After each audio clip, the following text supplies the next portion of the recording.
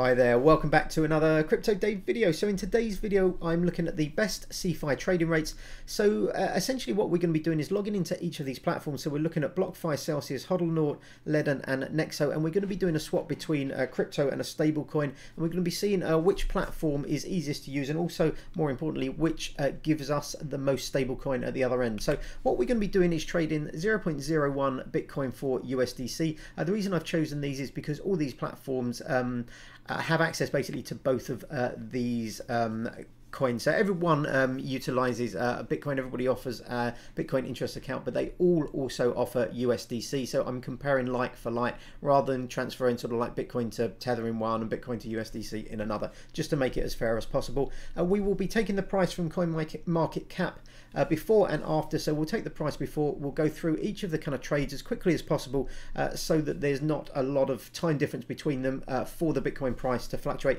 We'll take the Bitcoin price afterwards as well, and then we'll take an average price. We'll see which of these platforms gives the best rate, whether any of them match the rate quoted on CoinMarketCap, and also how easy it was to utilize the different platforms.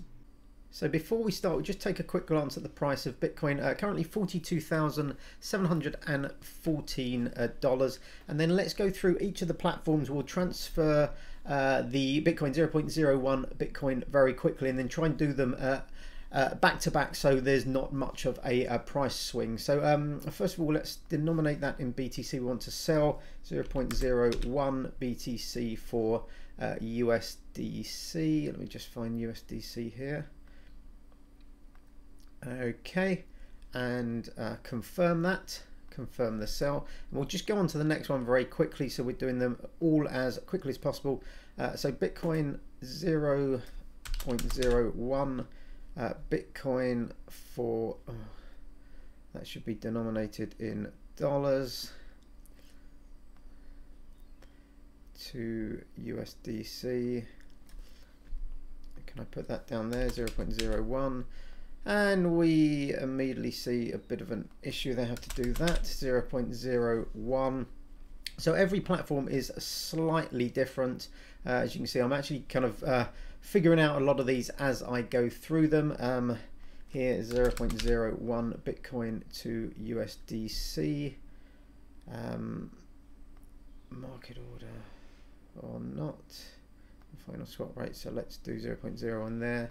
Review quote and place the order, and then moving on to Ledn, 0.01 to USDC, preview order and submit the trade. And finally a Nexo, 0.01 Bitcoin to, not to Nexo token, I want to do this to USDC. Put that back in, 0.01. Preview the exchange and exchange. Now they should all have completed now. So going back to Bitcoin, you can see that's confirmed. Celsius, that seems to have confirmed now as well. Just check they've all gone. The order was successful in Hodlnaut.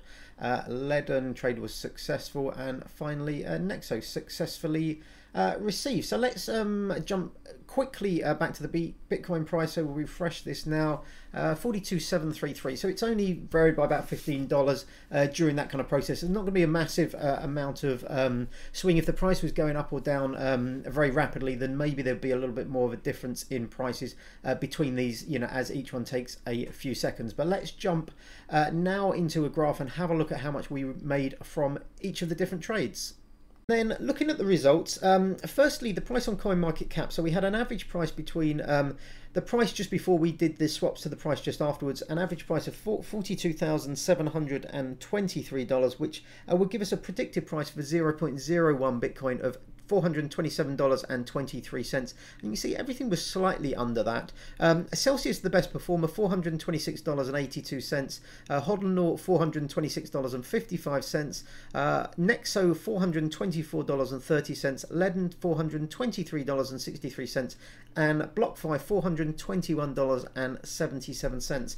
And that actually equates to a 1.18% difference between the best and the worst, between Celsius and BlockFi, which is a substantial amount. And if you were selling one Bitcoin, so a full Bitcoin into USDC at current kind of rates, that would be approximately about $505 difference between the best and worst platform. So a substantial difference actually. And if you are transferring large amounts or selling large amounts, I think it's always probably better to withdraw off these platforms, particularly if they have a free withdrawal, free monthly withdrawal, something like that. But if you are looking to transfer sort of maybe tens of thousands at a time, probably better to move them off of these kind of platforms and onto something like Binance, where you can actually specify what exactly you want to kind of pay for and probably get slightly better rates. But I think, to be fair, at the top of the list here, Celsius and Hodlnaut, I think both of those reasonable rates to be kind of quoting. At the bottom, I think BlockFi pretty poor. Ledn a little bit disappointing as well. I have actually seen some spreads on Ledn utilizing their B2X product in the kind of past, where you never seem to get quite as good a rate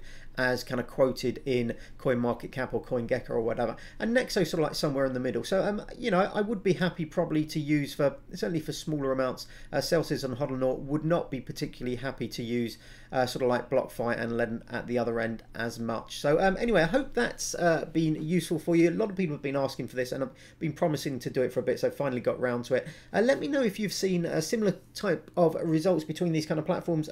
Let me know also about different platforms that you may have utilized yourself. The only reason I couldn't do stuff like kind of Yield App and some of the others is that I didn't have enough Bitcoin, or the Bitcoin was kind of tied up or anything, and I couldn't actually do the transfer in those kind of platforms. So I'm not saying these are the only platforms you can use. And as I mentioned before, I should have mentioned this at the beginning, I didn't use the crypto.com app as well. They have a fully fledged exchange, a proper decent kind of exchange, which is a little bit different to the in-app swaps. So these are very much kind of like just sort of in-app or on website swaps, not a proper exchange.